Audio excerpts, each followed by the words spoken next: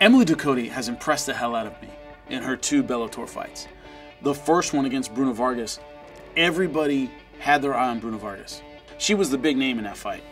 And not only did Emily Ducote hit her with a right hand that I thought twisted her head off, she went right to the ground and finished her with a vicious rear naked choke. Then flip it over and she's fighting Silva. And people are wondering, God, how is she gonna do now that we know who she is?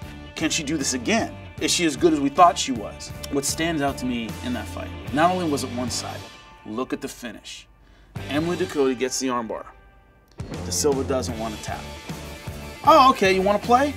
Puts it behind her armpit and cranks it. That's how you break an arm in half. And that's when I went, this girl's a killer.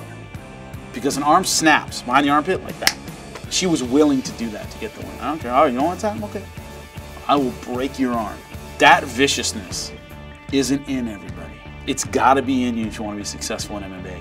It's in Emily Ducote.